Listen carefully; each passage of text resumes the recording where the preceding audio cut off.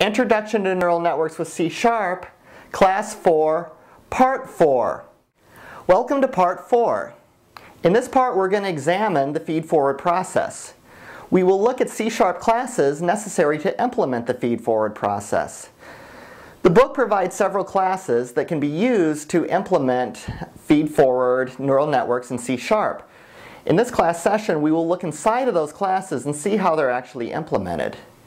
The feedforward process is basically a series of matrix operations, and we will examine exactly how that is done as well as the C# code necessary to implement it. We will begin by looking at the feedforward process at a mathematical level. Here you see the equation that is used to calculate the output from a given neuron. The sigma notation states that we are summing from position 0 up to n-1.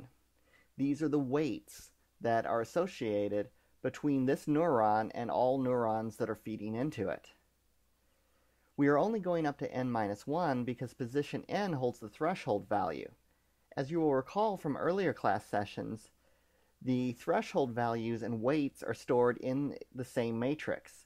That's why weight sub n at the far right of the equation is added in at the last. Weight sub n, or w sub n, is the threshold value for this neuron. We sum the rest of the values up multiplied by the weights. The x is the inputs from the preceding layer of neurons, and w sub I is the weight between the output neuron and each of its input neurons. This equation can be simplified. If we drop the summation of the threshold at the end and loop from I0 to n instead of n-1, the equation looks like this. Here's the new equation. With some changes to the input data, we can use this equation. This equation now simply loops over all of the weight values. So it's going to loop over one additional value than what we would normally have for input values, because the matrix has that threshold value that's one more than the input. So the problem is x sub I is the input. We're going to run out of values. If this loops from 0 to say 3 for 3 input values, it's going to loop over 4 values. It's going to expect 4 values in the input, because it's going to need a 4th input value to multiply by the threshold value, which is the final value in that row of the weight matrix. So we need to modify the input just slightly so that it can work with this equation and we're able to calculate the output. Let's see how we would modify the input. Here we see that we have a 4-columned matrix. This is how we would have modified the input data for the original input that just had 3 columns. The original input was 0.1, 0.2, and 0.3. The 1 is just an extra input that we add there. 1 multiplied by anything is where it started from. So the 4th value that's contained in the weight matrix, which is the threshold value, is simply going to be multiplied by 1 and added to the rest of the values. This causes the threshold value to simply be added like it was in the original equation, and this simplifies the equation. This also simplifies the source code. We can now accomplish this with a simple dot product. Now let's look at the code necessary to do this.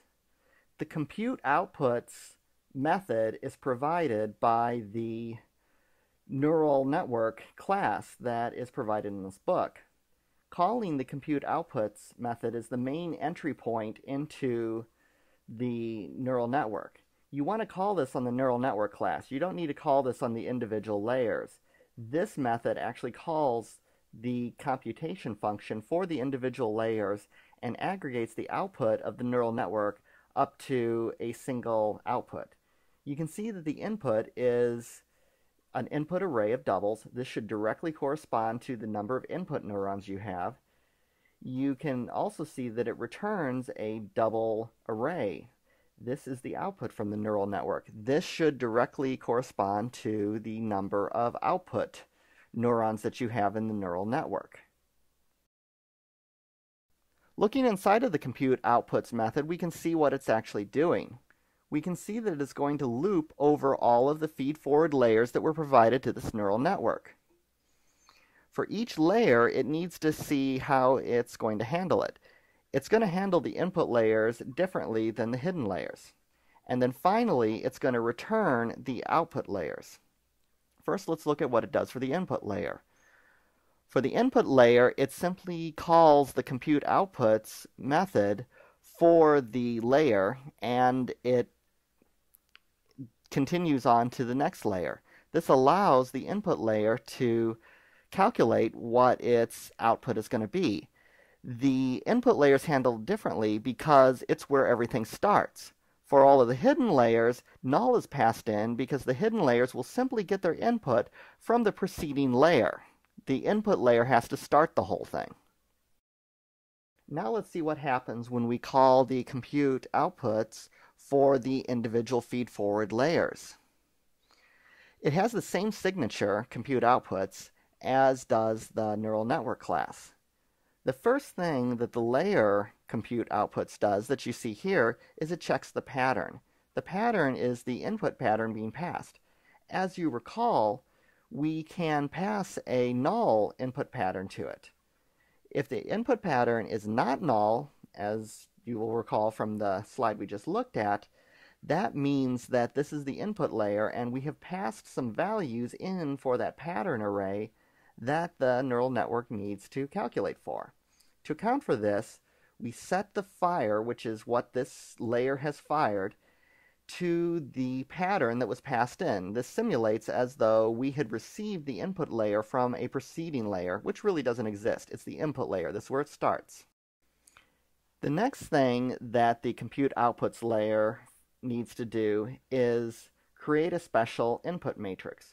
Remember, we said that the input matrix needs to have an additional value added onto the right of it, which is a 1 value.